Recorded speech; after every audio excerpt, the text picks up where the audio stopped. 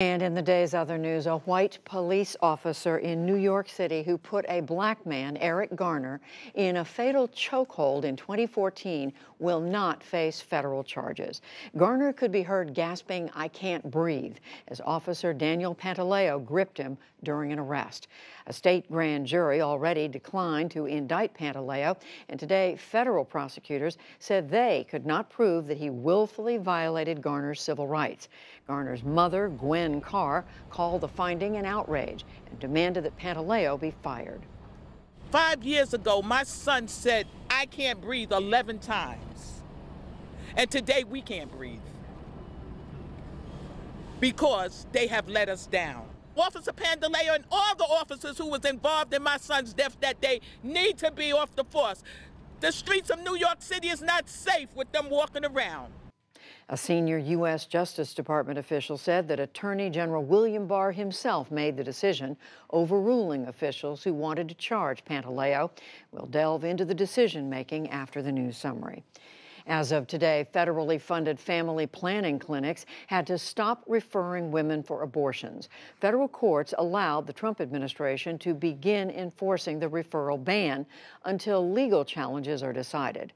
The move is seen as a blow to Planned Parenthood, but the group said it would forego federal funds for now and continue making abortion referrals. The nominee for U.S. Secretary of Defense today criticized Turkey's purchase of Russian-made air defenses. The U.S. strongly opposed the move by the NATO ally.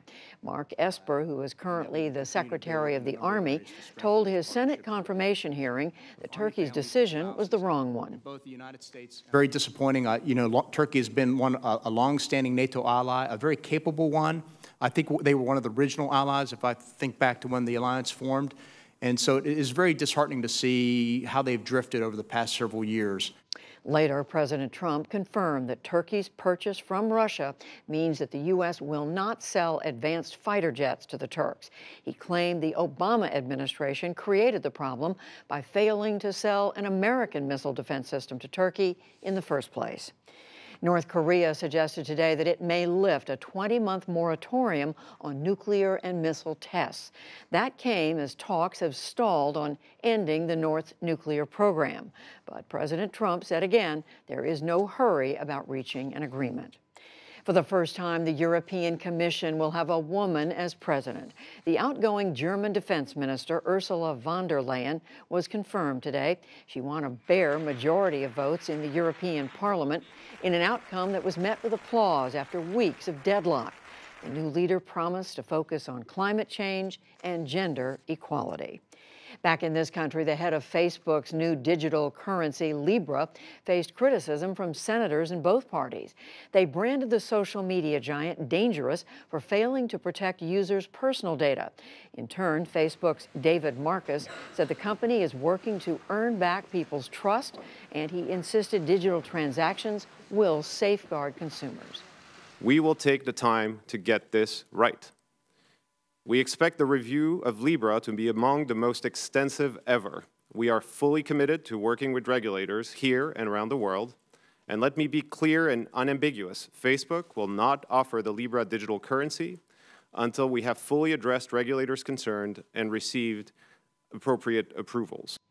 Facebook says it hopes to launch its Libra cryptocurrency in 2020. On Wall Street today, the Dow Jones Industrial Average lost 23 points to close at 27,335.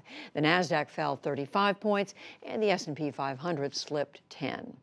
And NASA kicked off celebrations today for the 50th anniversary of Apollo 11, when men first landed on the moon. Crew member Michael Collins, who's now 88, was on hand this morning at Cape Canaveral for the exact moment when he, Buzz Aldrin, and Neil Armstrong blasted off on July 16, 1969.